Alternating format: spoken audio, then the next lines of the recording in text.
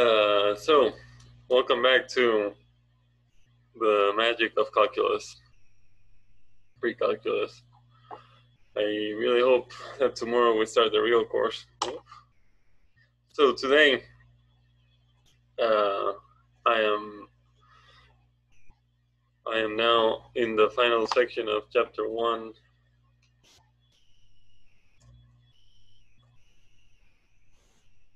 which is inverse functions. So what are inverse functions? So the the whole thing, the whole idea is that sometimes um, you can undo whatever a function did.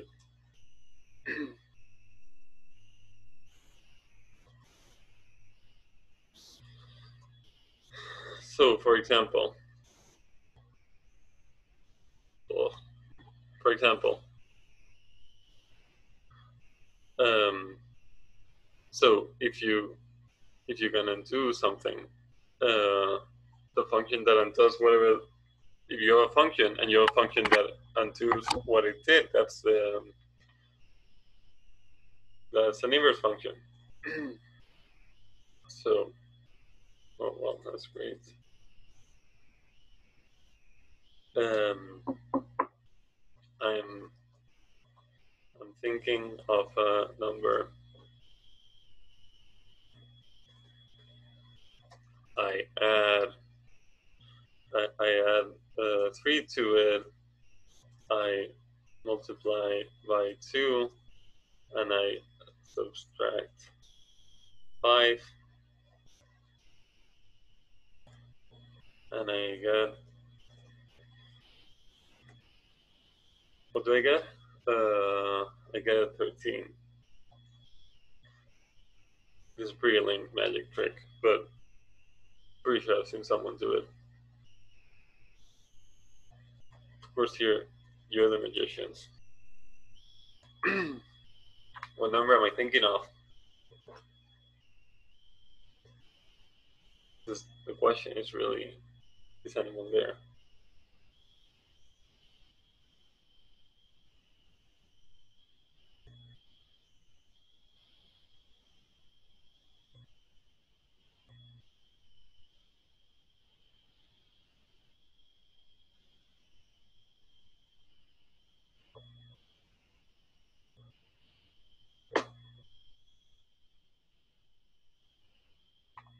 Is this thing on? Wait, You want us to answer the question? yeah, Was it six? yeah, it was 6. Thank you, Aaron. I think that was Aaron. That was Isaiah. Isaiah, thank you. I try to be super aware when I see a name pop up, but yeah. Sorry. Thank you, Isaiah.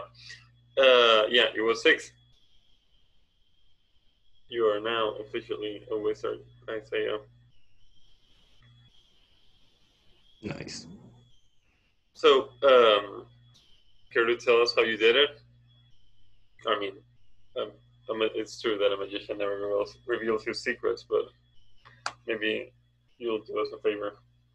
Well, honestly, I would say I did it the forward way. Well, no, yeah, I guess I could say I did the backward way. Like I was just I started at kind of like a middle number. I was like, it has to be somewhere probably like 2 through 8 or like 4 through 8. And so I just kind of did the quick math in my head. Okay, that could get that could get exhausting, but that's definitely. I mean, you got the answer, so it works. Um, okay, so what if so I guess maybe if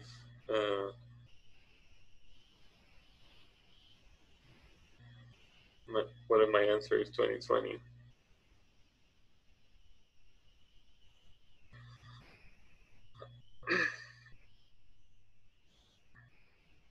doesn't have to be Isaiah.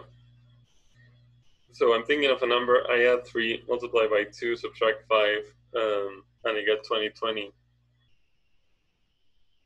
You don't have to tell me the answer. Tell me what to do to figure the original number. Did you go backwards? You go backwards. So, so how do I go backwards? So you start with 2020. Instead of subtracting 5, what you would add 5. Then you divide by 2, and you subtract 3. Yeah. So, um, well, that's all there is to it. Going backwards is all there is to an inverse function, and then subtract 3. I was thinking of the number 1009.5. You know how to do this. So if I wanted to write formulas, I would say that the function that goes forward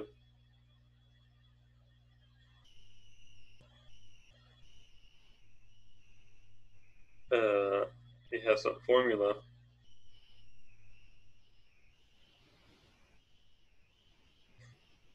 is is a function that, well, I just said add 3, multiply by 2, and subtract 5. As long as I as long as I don't mess up the brackets. Which, you know how you can be sure that you don't mess up the brackets? Just write brackets in front of every operation. It's write more, but you're never wrong. So to go back, um, I well I do this thing, which is the inverse. It's the thing that goes back.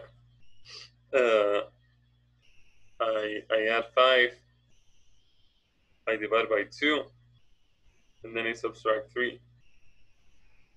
And this is read f inverse,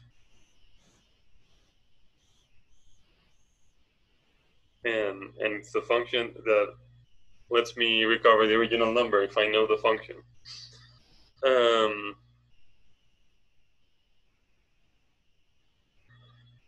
so, big warning sign.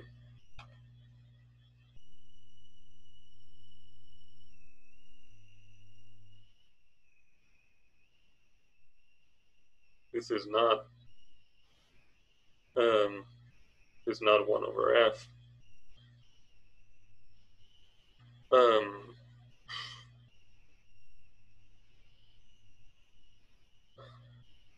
so why do we write it f inverse then? I don't know. I mean, I kind of know, but it's not I don't have a very good reason. Just that everyone does. There's no getting away from it. But it's not 1 over f. We didn't, if I give you the number 2020 and I tell you go back, you definitely don't go back by doing f. So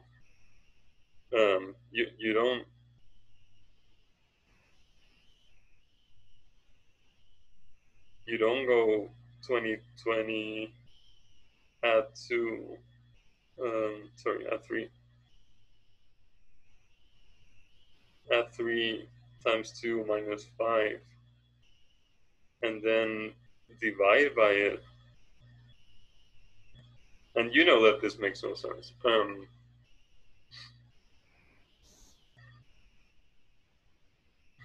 So yeah, it's confusing notation, but it has nothing to do with multiplying unless f happens to be the function that multiplies, and then you are dividing. But it has nothing to do with the multiplicative inverse. So I'll go back to this example. Um,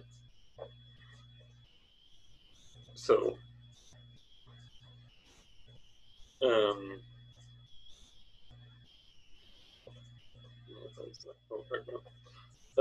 So here's a bad example. Here's a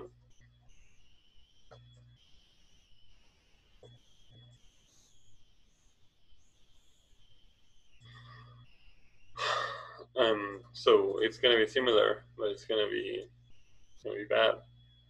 I'm thinking of a number and I'm adding the digits. Um, and I get the number 12. Um, what number am I thinking of?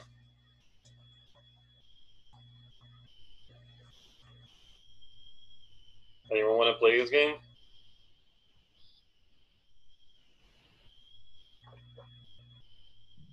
Is it 6? 6. Uh, I mean, if I 6 only has one digit. Oh, So okay. I'm not getting 6. It's not 6. What about 84? Oh, 84. So if I add the digits of 84, I get 12, but that is not the number I'm thinking of. Sorry, you lost. Any other guesses? What about 75? 75. Well, no. We could play Hangman. Any other guesses? Not 75.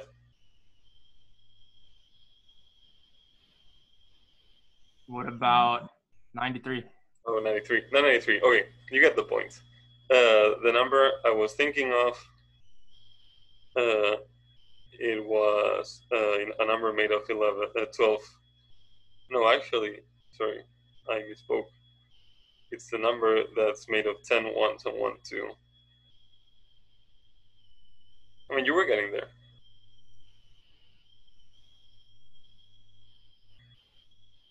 So, what makes it so? I mean, so that was a stupid question I was asking. Um, so the real question is, why doesn't this work and the previous one does? What's the difference? It's not specific enough. Like the other one gives you a specific set of instructions to do. This one, there's many answers to it. It doesn't give you a clear like way to get the answer.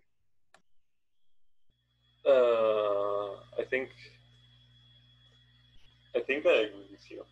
I mean, when you say it's not specific enough, they're both equally specific. But I mean, the instructions for what I'm doing are clear. And before I was adding 3, multiplying by 2, and doing whatever. The thing is, if you and I get the same instructions and same number, we're gonna give the same answer. And here, the instructions are also specific. Like this number I gave you, you follow the instructions, you get 12. The inverse isn't a function. Well, that's what I'm getting at. But why? So you kind of said it, but in what way is this not specific? What's going wrong here?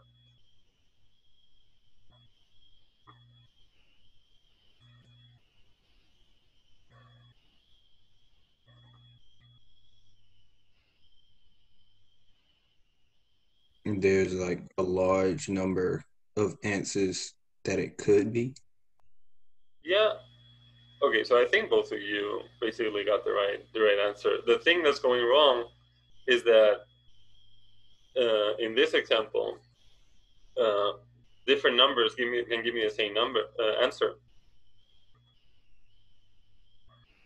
Numbers can give the same, and I mean, you said a large number, and well, here there's infinitely many numbers giving the same answer. But if there were two, that would already be bad because you would guess and I would tell you no. Um, so different numbers can give the same result. Um, so there's no way of knowing which it is. So in math, we say we call this a property well, we call it the bad property. We call it not being one-to-one. The good property we call it being one-to-one. We say a function is 1-to-1 um, if different numbers give different outcomes.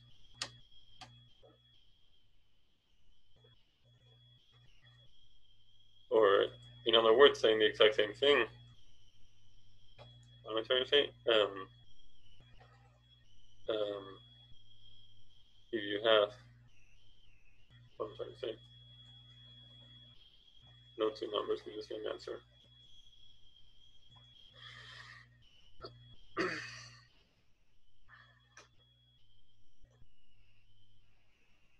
So this is what one-to-one means. And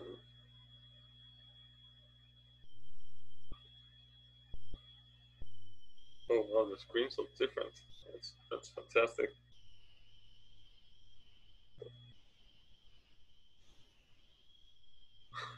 I'm really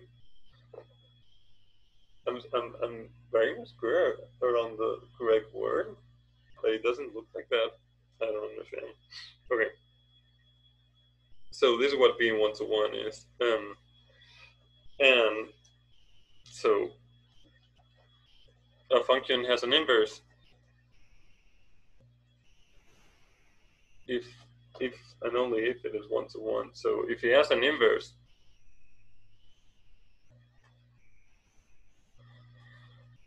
so if I have a function, for every number I get a number. If it has an inverse, that means that there is a way to go back.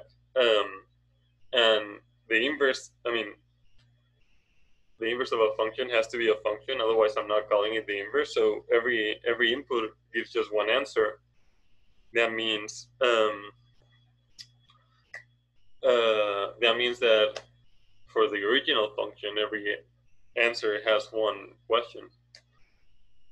And going the other way around, if there's only like in this example, for every answer I give you, there's only one possible number I could be thinking of, then there is an inverse.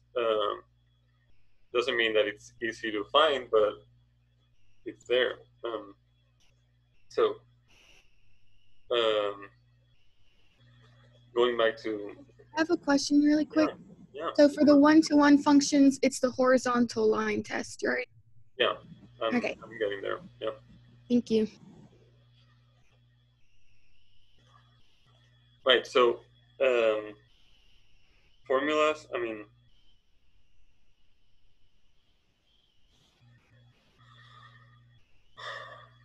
let's do some examples, and then I'll look at what Pascal was asking. So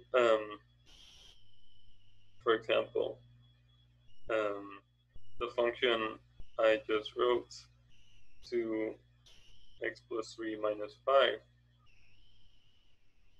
is 1, 2, 1. I can see this because I can find the inverse. And since I'm here, let's just talk about how to find the inverse.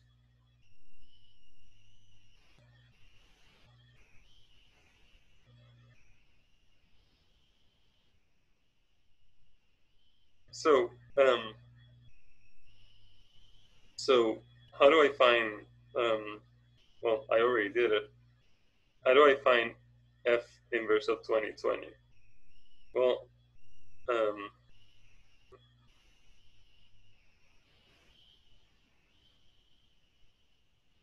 you already answered this question. You say 2020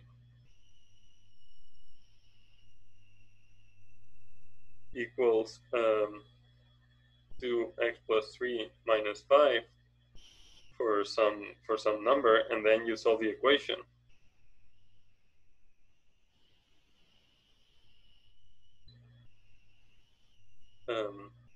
So how do I find it's the x such that I have this equation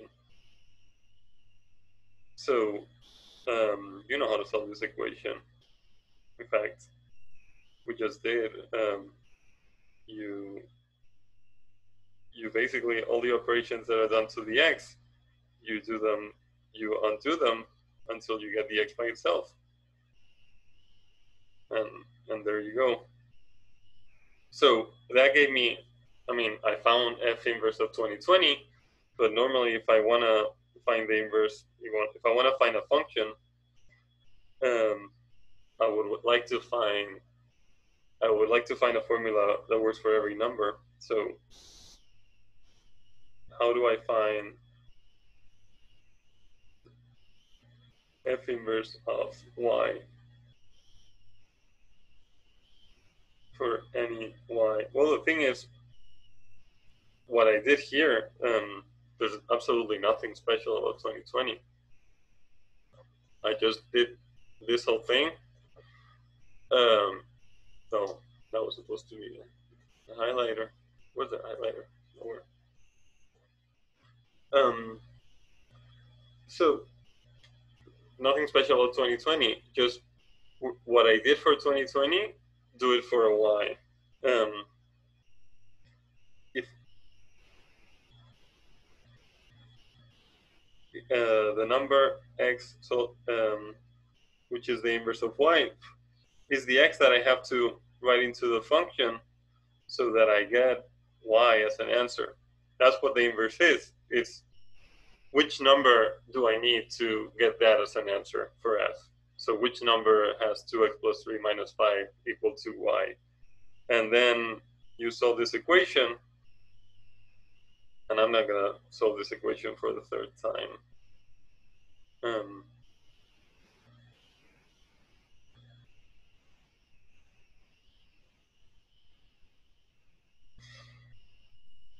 And then you get some formula, hopefully. And that means that f minus 1 of y is y plus 5 over 2 minus 3. And there you go.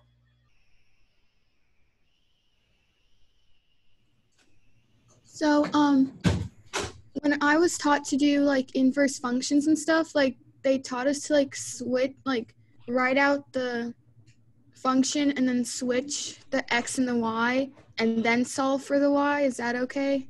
Yeah, it's perfectly fine. So I was about to mention, when you write a function, this function that I was starting with, this is the function of adding 3, multiplying by 2, and subtracting 5.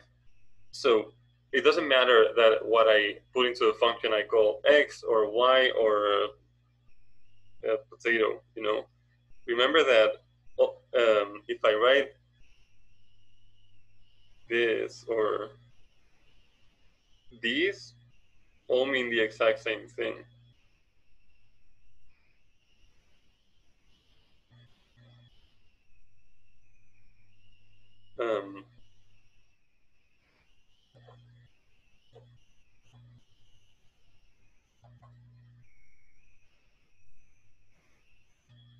And the same is true for, the same is true for any function. The same is true for f inverse.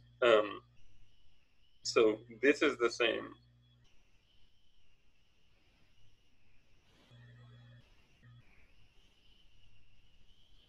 as saying that f minus 1 of x is x plus 5 over 2 minus 3. It's describing the exact same thing. It's telling you, pick a number, add 5, divide by 2, and subtract 3. Did I ever tell you had to call the number x? No, you just add 5, divide by 2, subtract 3. It doesn't matter. So what you have to do is solve this equation and use whichever letters you want. Yeah, a lot of people do it by interchanging x and y. You can do that if you are happier. Then you would be solving for y, I guess. So Yes, what I mean is like, it wasn't like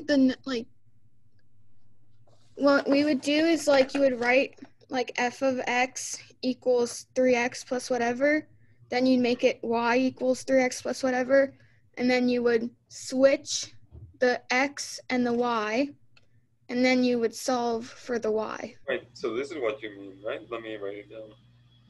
I think what you mean is you write y equals f of x here, and then you go switch the x and the y, right? Yeah. And then you solve, so you would get x plus 5 minus 2 equals to y, and then this would be f inverse of x. So you get the exact same thing with a different letter. Here I have x's, here I have y's. Okay, is it like a common thing to like do that switch thing, or do you It's a like? common thing, yeah. I mean, there's not a big difference, but fine if you do it, it's fine if you don't. Sounds good, thank you. So, summing up,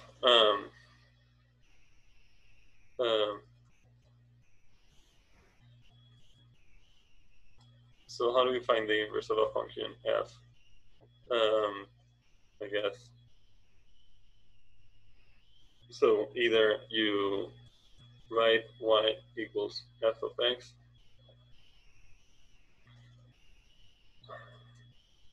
solve for you solve for x, you solve for the letter that is not by itself already, and what you obtain is x equals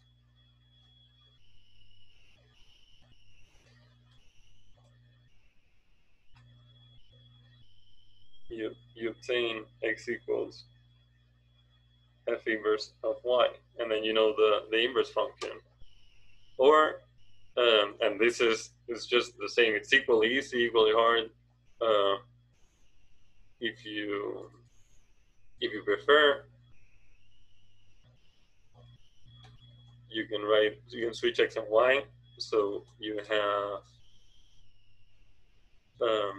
so then if I have y equals f of x, and I switch x and y, I get x equals f of y. You solve now for the letter that is not already solved for. So you solve for y, and you will get y equals f inverse of x.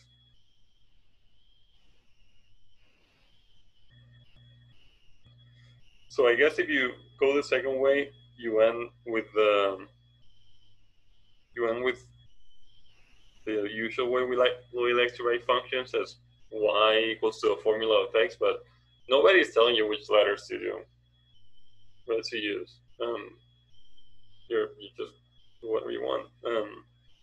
Here,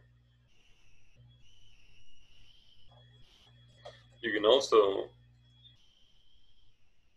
switch x and y at the end if you feel like it.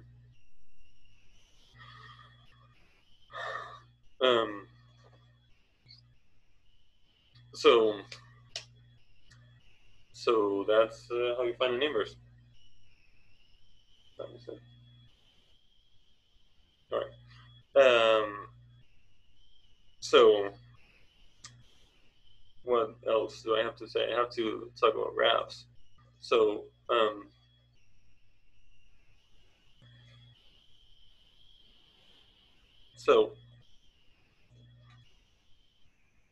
what inverses and graphs?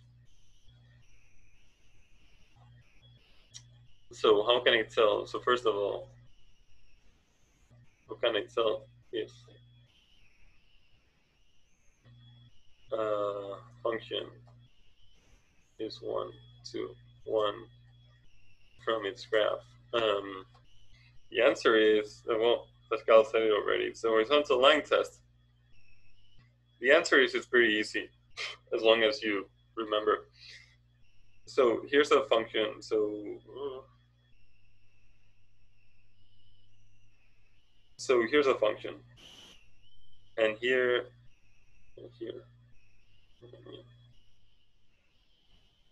here's a y. So to find the inverse, I would ask which x For which and for how many is a real problem.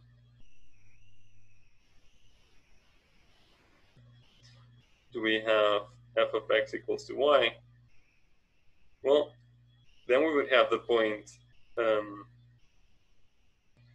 x comma y in the graph.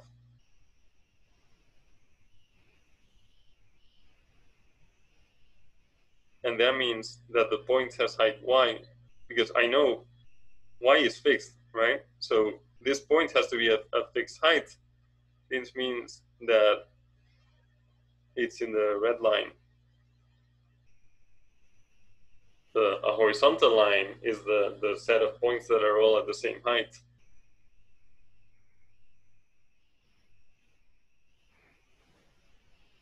So there's one point on the graph.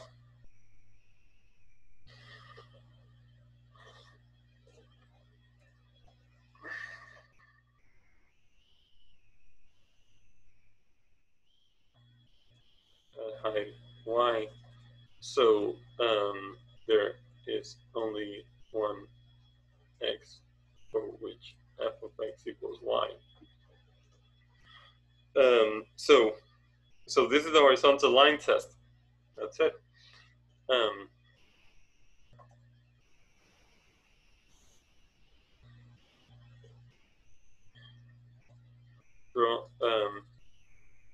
If every horizontal line crosses the graph at least most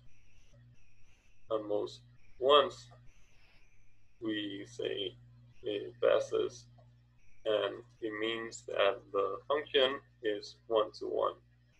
So remember that we already talked about the vertical line test. So if you don't pass the vertical line test, that means that you have more than one point with the same x coordinate. That's very bad, because that means that the same x coordinate can give you different y coordinates. And the points of a function, if you have the same x and different y's, that means that there's two different values for the same x, and that just makes it not a function. The horizontal line test, if you don't pass, it means that for for one y, you have more than one x. So, like my question before, you have for one given answer, I was thinking the number 12, but there's more than one thing I could have started with.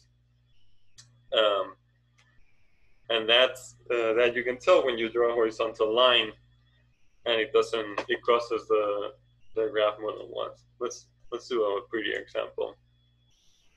So here's the function x squared. X squared doesn't pass the horizontal line test. What?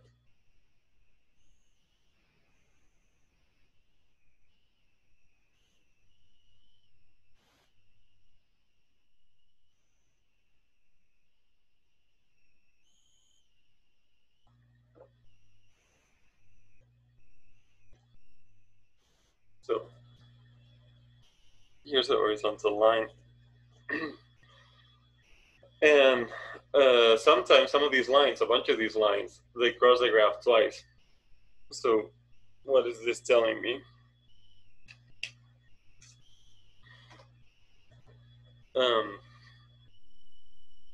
So for example, at 3.1, let's make it 4.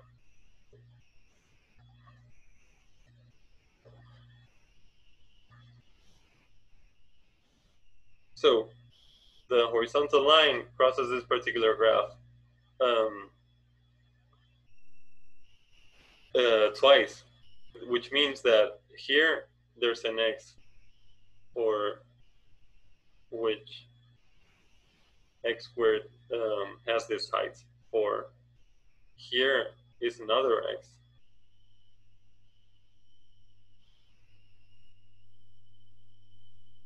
for which x squared is 4. And I chose an easy function. You know which these are.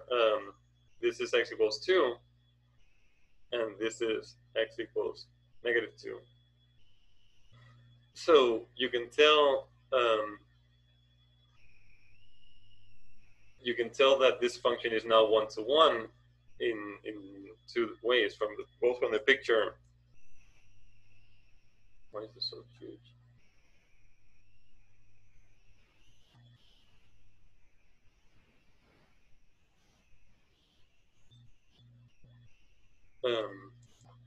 I can tell both from the picture, from the horizontal line test, and from using algebra. I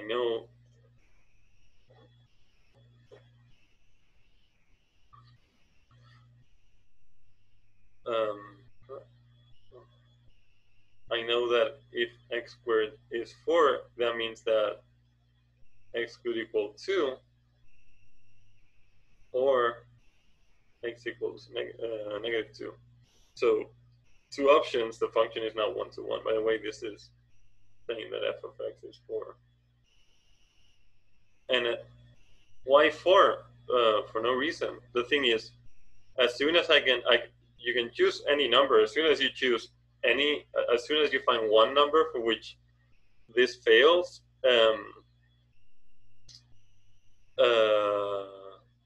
that's it. The function is now one-to-one, because to be one-to-one, it has to always work. There has to be always a most one answer. So it's fine if there's 0, but it's not fine if there's 2. Okay, are there any questions?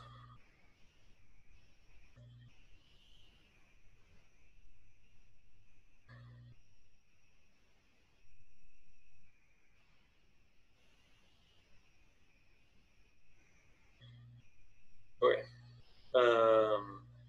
So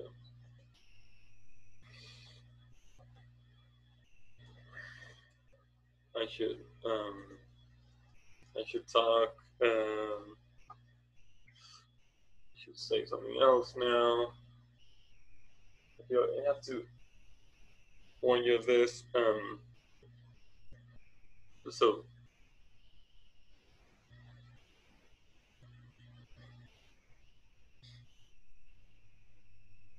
warning. This doesn't really. No.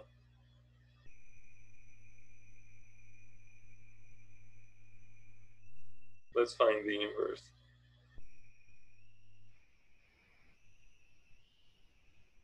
of the function e to the x plus x.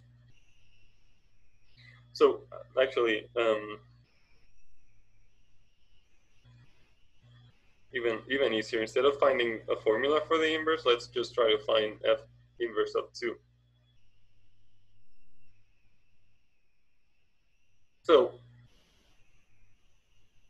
what am I supposed to do? I'm asking you.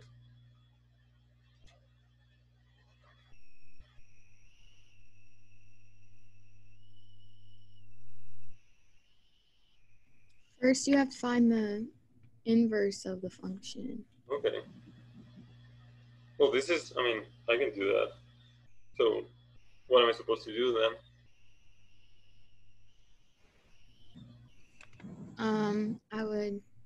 I'd do the switch, so I would make the x, I'd make it y. Okay, so we have y equals e to the x plus x, and I'm gonna decide to switch the letters, so I'm gonna write x equals e to the y plus y, and then solve for y.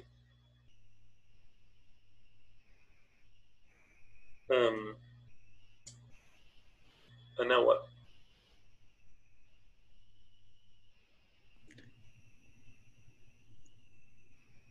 I'm a little stuck. Don't you have to do natural log to get rid of the e, or no?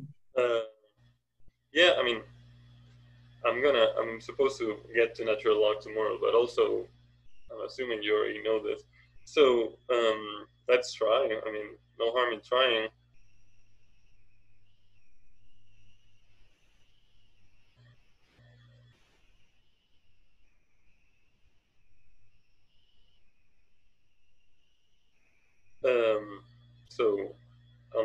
I got log of x. On the right, I got log of e to the y plus y. Now, I have a log of a sum. I feel, I mean, I feel like right now, I'm hoping that at some point you'll review your past pre-calculus life because you're going to need it, but I'm not expecting you to know it right now. If you have the log of a sum, what can you do with that? The answer is nothing.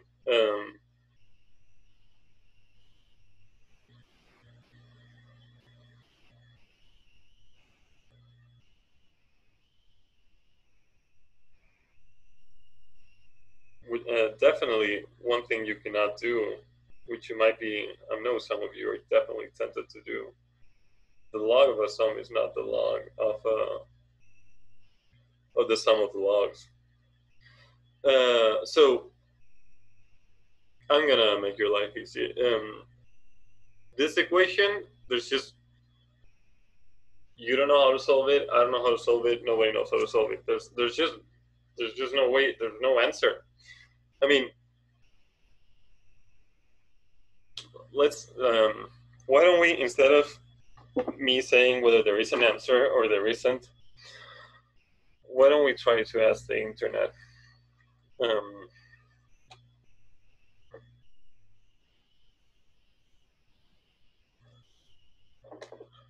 because the internet would know if there was an answer.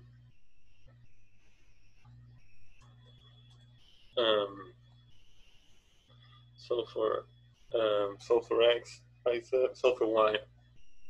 So for Y, let's see.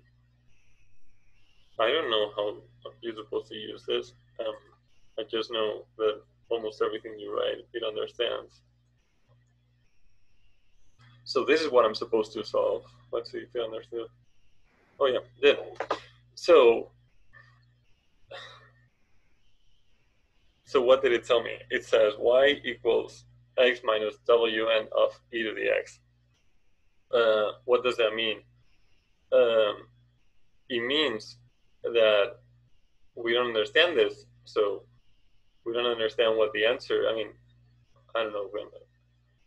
I don't want to say we understand or not, but what happens when you face a new thing that is new and scary? You just give it a name and you move on with your life. So what happens here? It gave me an answer.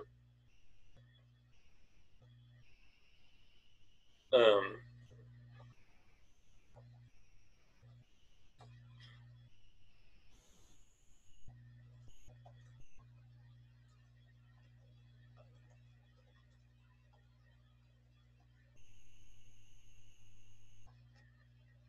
I don't know why there's an N.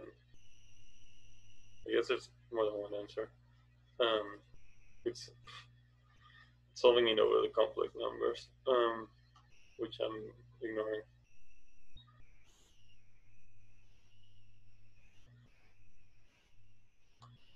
So basically, you encounter a new thing, and you give it a name, and then you claim that you understand it. That's all that is happening. This is just an example. You definitely don't need to know what this function is. I'm pretty sure no one does. Like just this program knows.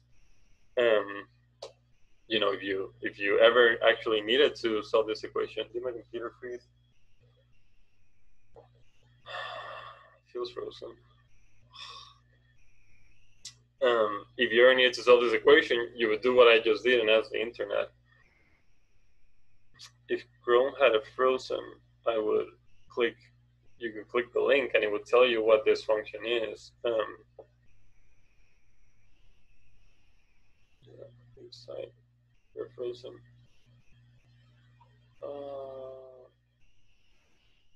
Control Alt Delete. Oof.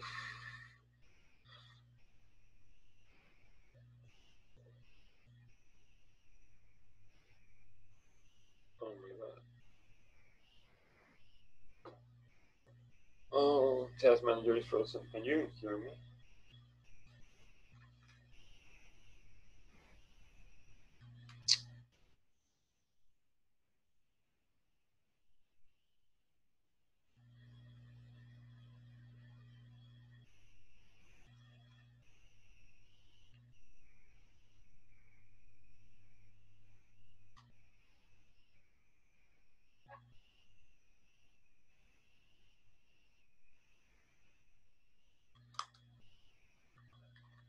Can you hear me? Hello? Okay, I can hear myself. So, okay, so what happens? My computer is frozen, but there's still audio. So,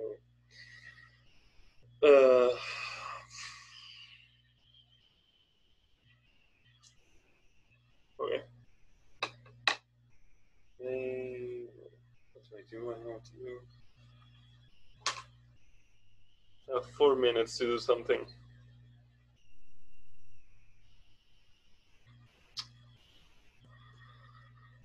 Alpha 4 is what I'm doing.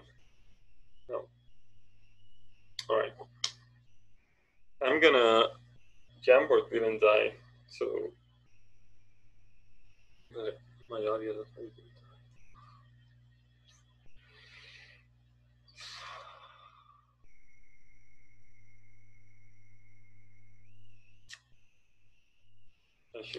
I should have installed Zoom here.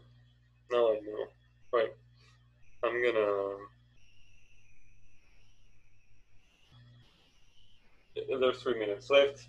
I'm just gonna say what I wanted to say. So basically, the moral of the story was that equations are really hard, and most of the time equations are unsolvable. Is this practical for you to know right now?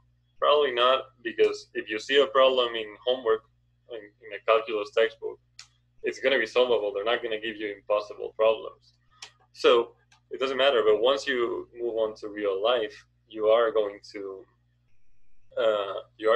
find problems that are impossible, maybe. And then what I recommend you do is write it into Wolfram Alpha, and if it gives you some names for functions never heard of, that means that there's no solution to that problem. And someone said, I'm gonna call the solution the Moises function, and that's all there is to it.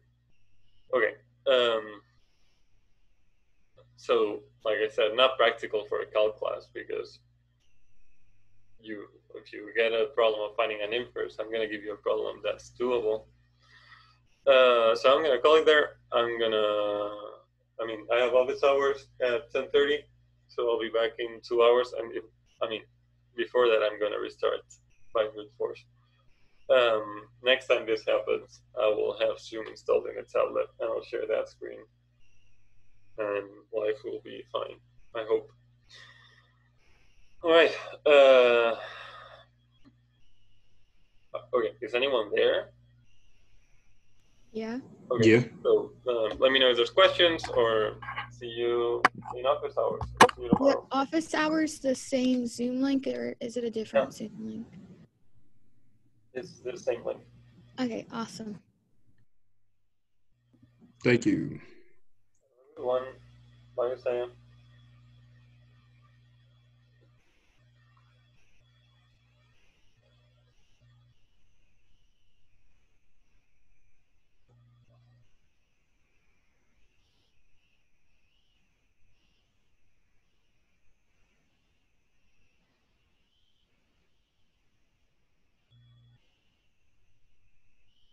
See you tomorrow, Matthew.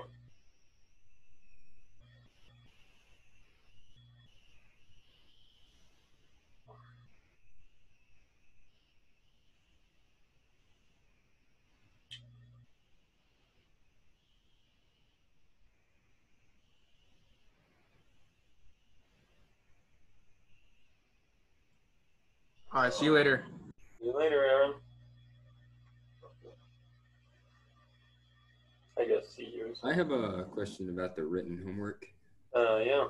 I'm having a little trouble on the third question. It's where you have to find the inverse of f of x and equals sine of x. I don't know what to do with the domain. So one thing you could try is writing a table. So do you know for some values what you're supposed to get? Because if you don't know what to do with the domain, I assume your answer is sort of arcsine, something like that, right? Yeah, they say the domain is 3 radians over 2 to 5 radians over 2. And then it says to find f of 2 radians and inverse of 0. Right. So do you know what that has to be? No. I'm kind of confused about all of it.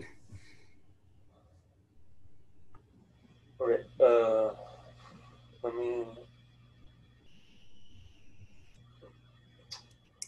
I just installed Zoom, but now I can't see my freaking. I can't see the number. What's the meeting number?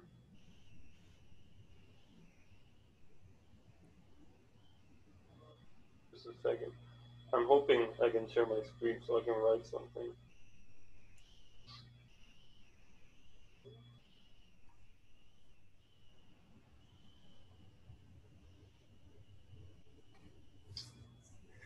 Uh,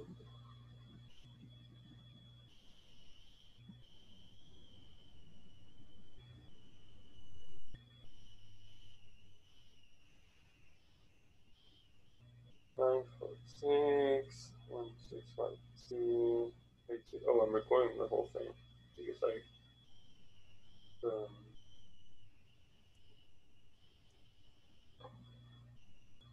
the record button doesn't work. Yeah, I'm recording everything. Okay.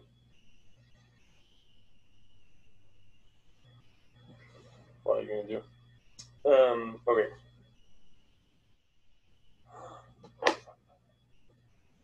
Oh, I have to make. Okay, I'm gonna. Here's what I'm gonna do, Jake. I'm gonna close everything, leave the meeting, and then I'll come back in a minute or so. Okay. Okay, because everything is just broken.